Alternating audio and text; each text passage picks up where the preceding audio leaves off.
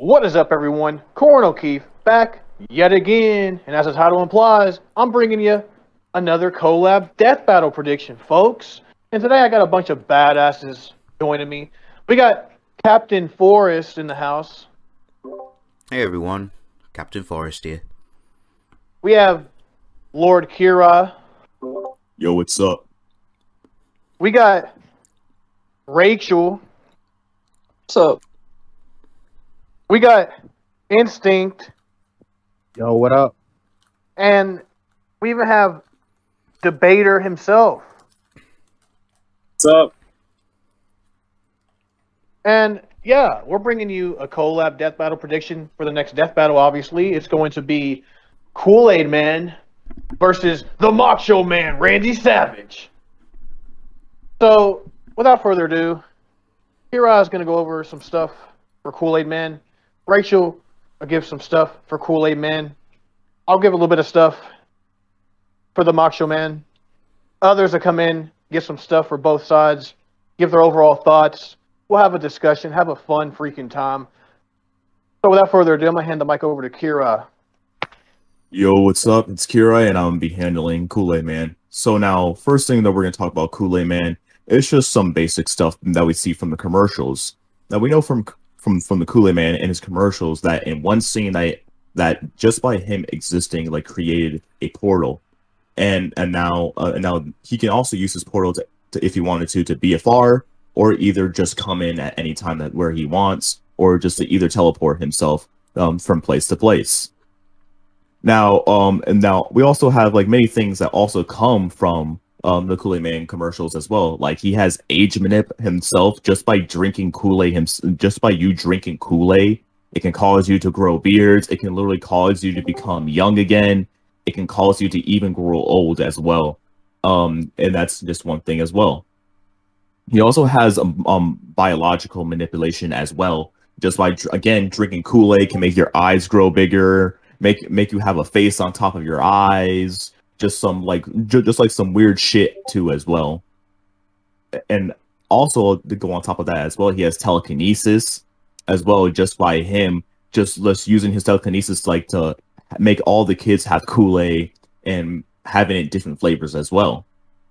And speaking of Kool-Aid as himself, Kool-Aid Man is the actual embodiment of Kool-Aid himself. The actual embodiment. So as long as there's still Kool-Aid, he will still be around. Even if you were to let's say for an example, probably destroy the glass of Kool-Aid Man, he's still gonna be there just because of Kool-Aid is still on the ground. And then even with Kool-Aid on the ground, he can even survive by there even being a little drip of Kool-Aid, a little Kool-Aid himself. But by him doing this as well, he can also summon many Kool-Aid Mans as well. Which will mean there will be more Kool-Aid Mans that will be on the battlefield as well. And now this stuff right here is coming from the comics as well with the Thirsties, but the Thirsties themselves in the comics can literally cause volcanic eruptions on Hawaii, and Kool-Aid Man is easily able to slap them around with even by them causing these volcanic eruptions as well. Another thing too, as well, also from the commercials as well for Kool-Aid Man, he can actually become the actual planet itself, the actual planet Earth himself. There's that as well. And then even by him running, also from the commercials as well, he was able to even destroy the sun in itself as well. More stuff from the commercials as well is him being able to defeat opponents who have fourth wall manip and can also use the fourth wall himself. Also, with the commercials as well, he can use Kool-Aid, make people drink Kool-Aid to even neg their emotions, like even changing their whole ideology in themselves. So basically, if someone is like this big grumpy, like this big grumpy dude, he can just give them a glass of Kool-Aid, and then it's going to change them from them being into this grumpy person into being something very positive as well. Kool-Aid Man also has some interesting hacks as well, to which him himself can exist in a 2D playing field while he's still 3D, and it can be in the other range as well. Kool-Aid Man also in the commercials as well has even outskilled a boxer himself, like an actual trained boxer. It was actually able to like outbox this boxer and able to dodge all of his attacks as well, and overall having more skill than this boxer. Another thing too as well with the Kool-Aid commercials himself is that Kool-Aid Man can also create his own pocket dimensions in his own right, like literally creating pocket dimensions just by him like jumping from billboard to billboard, and in that billboard it's its own dimension in itself, in which he can also BFR people, grab them, and BFR them into that playing field as well. Also with the Kool-Aid Man as well, he actually exists. He actually exists within the Warner within the Warner Bros. Community, which also means that he knows Bugs Bunny and Elmer Fudd in himself, and the Kool-Aid from over there was able. It's like after Bugs Bunny and Elmer Fudd was drinking Kool-Aid, it caused them to go insane and basically like trying to neg each other, or mainly Bugs Bunny like negging Elmer Fudd just for Kool-Aid himself. So just by drinking Kool-Aid can literally cause someone to go insane and do whatever it takes just for them just to have more Kool-Aid. Another thing too as well is that Kool-Aid Man also has creation as well, to where basically he can have like a little small pill, drop it into Kool-Aid, and it has like many different creatures, like unknown creatures, like extraterrestrial creatures in its own right as well, and also creating them like their own like little world as well. Overall for Kool-Aid Man, he has some really good shit. He can destroy stars. He can literally become the planet himself. He can also with speed with speed alone, he can like travel from continent to continent as well in seconds. And then also as well, he was able to like beat the Thirsties, who can cause volcanic eruptions on Hawaii. So that's pretty badass in his own right. So overall, that's it for Kool-Aid Man. So I'm gonna pass the mic to Corn so he can give his thoughts. All right. So talking about Macho Man, we all know him. He's a legend in professional wrestling. He's, he represented Slim Jims for a decent amount of time.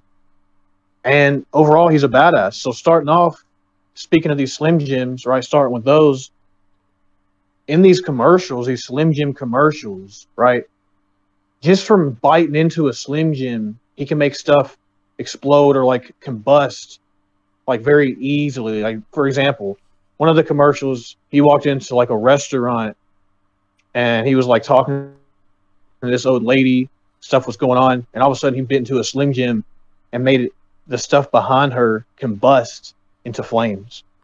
And now, even more impressive, another commercial that he was in with the Slim Jims, he showcased weather manipulation when he bit into these Slim Jims. For example, the first bite he took literally caused a lightning bolt to come from the clouds and strike like trees and the ground and stuff. So right off the bat, right there, he can like manipulate lightning, weather. He would have massively hypersonic attack speed with that lightning naturally as well, going off that. And then the next bite he takes, he starts making like dust clouds come up and happen. And he's like makes like bulls starts to like stampede. And then another bite he takes in this same commercial, he literally causes a huge tornado, like this big ass tornado, this big storm. And he's like, nature, ain't it grand? And it's definitely grand. So right off the bat, good weather manipulation hacks, decent attack speed, decent hacks, decent stuff, and even like attack potency with like the Slim Jims alone. Because like you can get some decent calculations for like conjuring and like creating storms like that, are like large tornadoes. Now they vary, but you can get some stuff like the town ranges from it. You can even get up to even far higher, depending on how you go about it, to even like the country ranges. So it's not bad. Now also in these Slim Jim commercials, we see him physically bust through like large stone structures. We see him like rip off metal locker doors very casually, bust through like walls. stuff like that, like solid, like concrete type of stuff. So like even without like the Slim Jim hacks and the potency of that I've named off, it's like he himself is casually, physically like busting through walls, stuff like that, on even like a lower scale, you could say, just like a low end, for example. So very easy, very easily, very casual. So we move on to like other stuff. Macho Man in his wrestling days, oh baby. Now he's had some legendary matches, right? He's went up against some of the greats. He's wrestled Hogan. Hogan has good feats like scoop slamming a weakened Andre the Giant. Still very impressive because even while weakened, this Andre the Giant was still like a freaking massive giant man and had pretty good feats in his own right, even while weakened. And now Macho Man is obviously a little weaker than like Hogan and them, but he would obviously be in that ballpark because he can contend with guys like that, wrestle them, getting like power grips with them, you know. And speaking of like that, we also know you could potentially, I don't know if they're going to do this, but there's like some comics that, again, I don't know for sure if they're going to bring up, but there's like some feats from Undertaker and other wrestlers that could be interpreted as like universal level. Like in the comics, Undertaker has like universal levels of power consistently implied. He has like certain objects and items and artifacts that can, you know, threaten universes and what have you. And obviously like Immortal Hulk Hogan, guys like that, Hulk Hogan, Macho Man, The Rock, all those guys, they can at least, you know, trade blows. They go back and forth. They're not necessarily like one-shotting each other, if you know what I'm saying. So if you do go with like that scaling, you could probably downscale and argue down, like Macho Man downscales, not necessarily, maybe not upscale, but like downscale though, to some degree, since he wouldn't be like infinitely weaker than like those guys. He would just be like a lesser tier, a lesser degree of that tier. And we also have other stuff, like his wrestling background gives him a pretty decent range of skill. You know, grappling, you know, you can argue some judo in there, some extreme crafty stuff, honestly. High flying stuff, rear naked chokes, all kinds of stuff. So, I mean, overall, Macho Man is a legit badass in his own right. God rest his soul. He's a legend in wrestling. He's a legend to all of us. And yeah, with that being said, that pretty much sums up and gives you the gist on the Macho Man himself. Oh, and speed, to touch up on that briefly, again, even on, like I mentioned earlier, right, he can have lightning fast attack speed because he can like summon lightning bolts, so that's like massively hypersonic attack speed. He can keep up with other wrestlers who, again, if you use like comics or like their lore and stuff, you can have like lightning time feats for that, light speed stuff, even MFTL stuff if you go off certain things.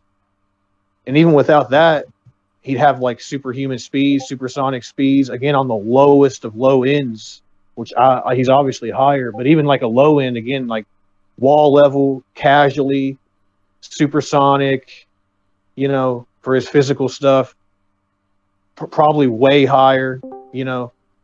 Then you have like his hacks, you have like the Slim Jim stuff, he can like make stuff combust. You have his like weather manipulation, conjuring freaking hurricanes and storms and tornadoes.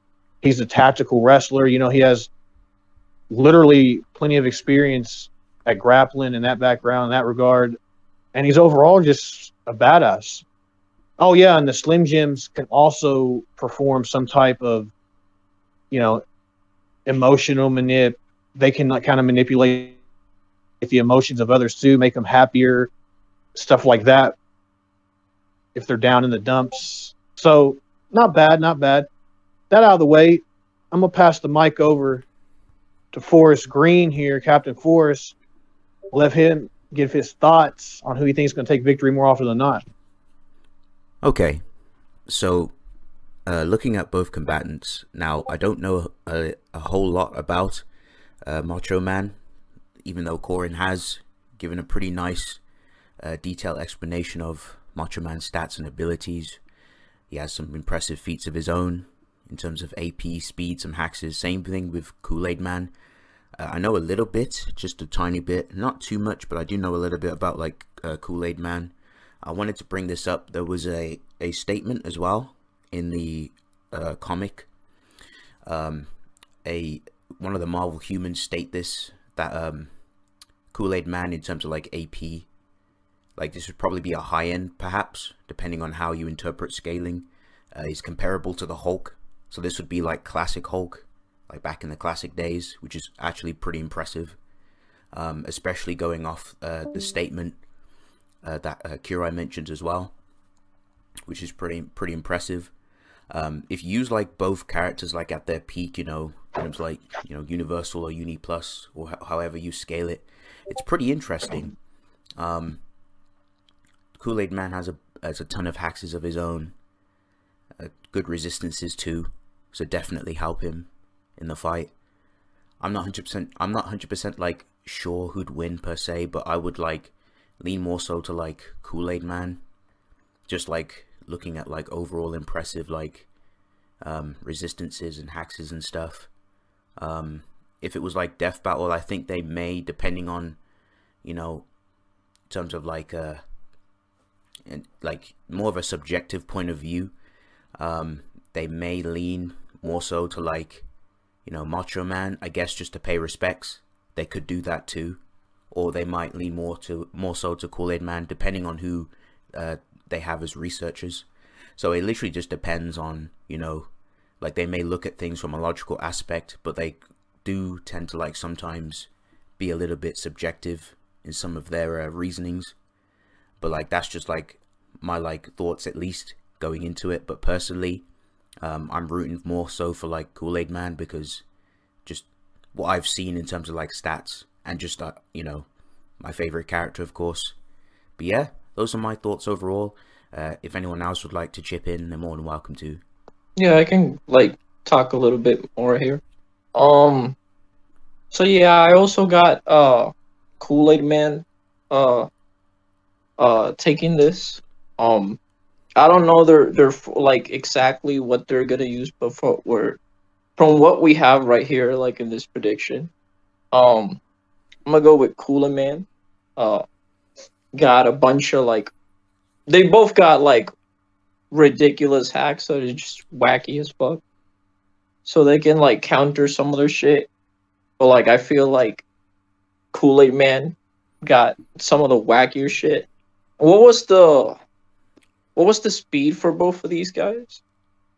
Like, so anyone got like, I know Macho Man, Cool. I mentioned he ranges from like anywhere from supersonic, light speed to even MFTO plus, depending on how you go about it. And he also has at least like lightning fast attack speed, because he can like summon lightning bolts too. So that's like attack speed right there, master hypersonic, casual. Okay. What was Kool-Aid Man's speed again? And then for Kool-Aid Man was able to travel to continent in seconds.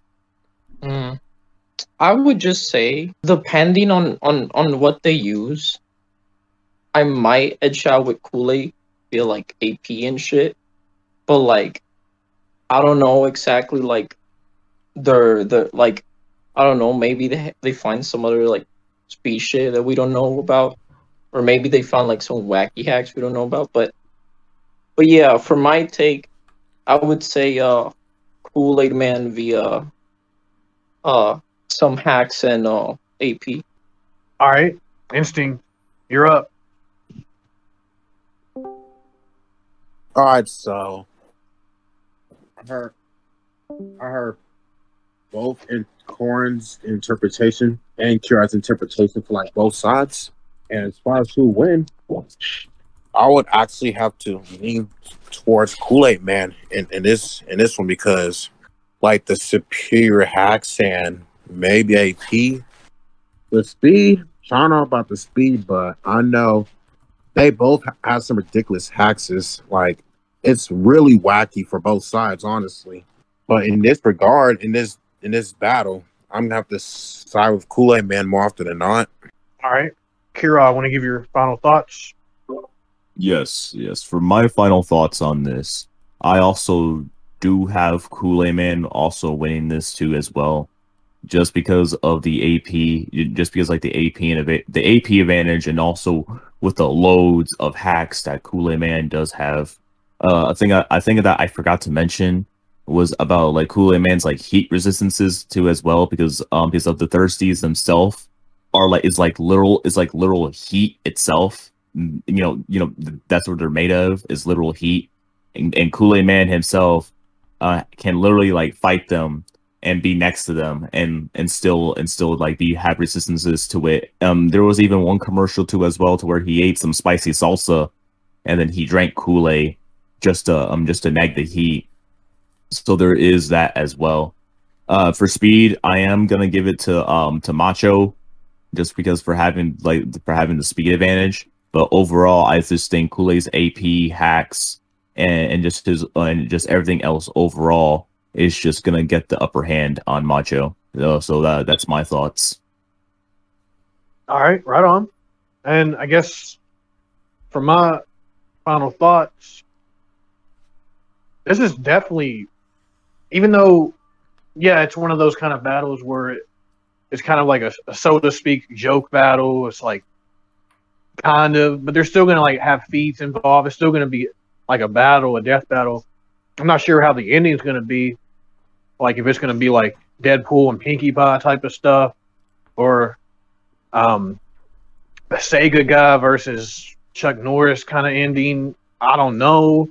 I mean, but I mean, looking at it from the feats, right, and who will more likely win, it is kind of difficult to say inherently for me, because they both do have ranges, like multiple ranges where one could be above the other, one could be below the other, or vice versa. And they both have a lot of crazy stuff to work with. Heck, I'm sure there's even some stuff out there that, get mentioned in the video that some maybe haven't even seen in years, or, it's just so far underground, or some old ass commercial we may have missed, or something that's like, so, but going off what we've mentioned in here, it's a good amount. And if they do like find a way to scale Macho Man to like the universal interpretations, then he may have AP. But again, I don't see him inherently scaling to that. And if he would, it'd downscale. But there's also like the Kool-Aid arguments too, to get him,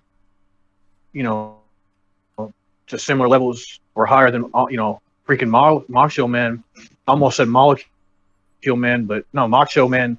And yeah, and obviously we know like walls in Marvel are like high hyperversal, because like a single atom's like complexed, infinitely large. So they might just give him high hyper for busting a wall. So who knows? I just think this is going to be a fun match. I could see either side having arguments being made here to take victory. So overall, just a fun time. I don't disagree with what the others say about Kool-Aid Man, why they think he would win, but I can see stuff being made for Macho Man too. So right now I'm like 50-50 myself, but I'm looking forward to a good time. Anyone else have any other thoughts they want to give? Well, I guess that's all she wrote. Hope y'all enjoyed this video for what it actually was. Go subscribe to all these badasses. Everybody say peace. Peace. Subscribe to Lord Here, and I fucked your mom.